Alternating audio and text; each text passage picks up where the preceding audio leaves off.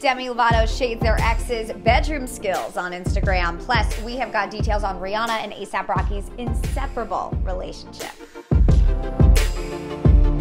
Hey guys, it's Allie for Hollywood Life with your music roundup, and we're going to start this one off with Adele and her Las Vegas residency because, according to sources, the show must go on. Recall last week the Easy On Me singer announced in a tearful video that things had to be postponed due to COVID-related issues.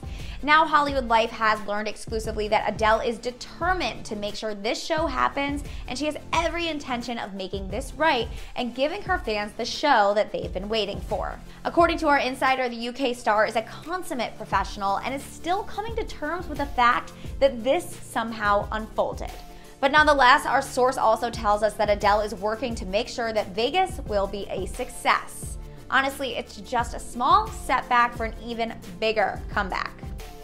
But alright, switching gears to Rihanna and A$AP Rocky. Entertainment Tonight reports that sources close to the couple say they are inseparable and closer than ever these days. According to ET's source, their relationship is in a very good place, and after a very busy fall with professional commitments, they took some time to relax, unwind, and really connect with each other. This report comes just a few days after these two were spotted going out to dinner in Soho as A$AP rocked a furry jacket and Rihanna held on to him and showed off her legs in a big red puffy coat. And earlier this month, we reported exclusively that it's really only a matter of time before A$AP Rocky proposes to Riri, as our sources told us that these two have already discussed marriage and kids. Okay, and now on to Demi Lovato because they're throwing a little shade at their ex, Ehrich. This week, the singer responded to an Instagram post asking users to describe their last relationship in 3 words. And let's just say Demi's response told us just enough.